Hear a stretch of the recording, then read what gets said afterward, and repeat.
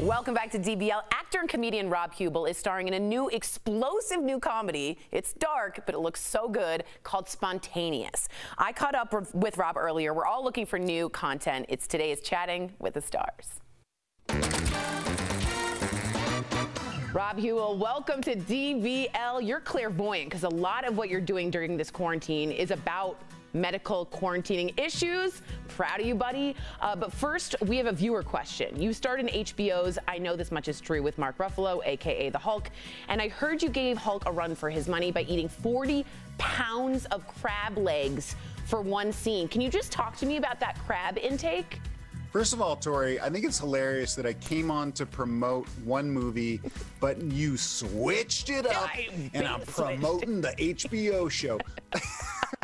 No, yeah, Ruffalo, I had to shoot a scene with Ruffalo, aka the Hulk, in I Know This Much Is True, where I was eating crab legs. And you know how shooting films works.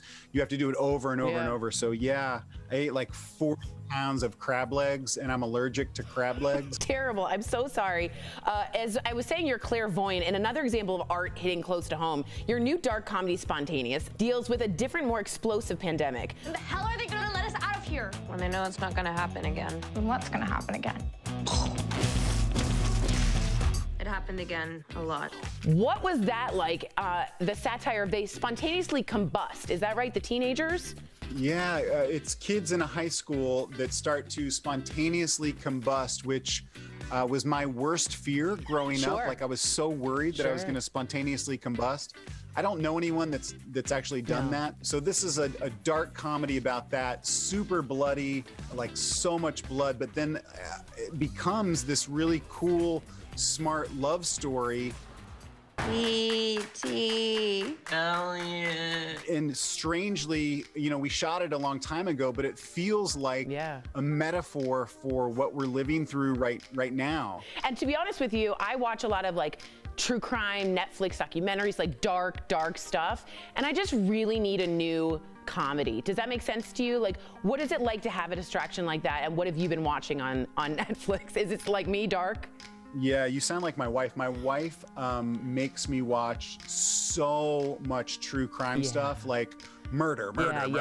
So this I am so psyched about because I feel like people are hungry for comedy right now. And this one is like, it's already got this momentum behind it because it was a book. I didn't even know that it was a book because I don't read books. No, famously. I read the internet, You don't read, that's right. You can't read, that's right. We all know that's the big thing about you.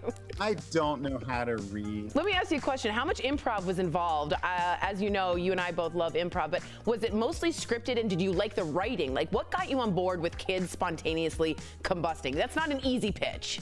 Yeah, well, for me, I was like, how in the world are they going to do this movie? You know, I read the script and I was like, what? There's no way they can't make this movie. That's amazing. Now, I just wanted to know about your first, because it does deal with high school romance, am I right? I just wondered if you could paint a picture of your first high school romance. No names, we don't need names, but how was that? Was it good? Was there a prom? Yeah, it was terrible. I was super awkward in high school, which, as you know, is why people get into comedy. And I'm so uncomfortable with myself that I just continued to try more and more comedy. And I just got lucky that eventually I was able to make a living doing this and do some smart, cool movies and TV shows. So I just got lucky. It's been a total honor to talk with you. I've always looked up to you, so it's lovely to chat with you. Thanks for stopping by DBL, and we'll be right back.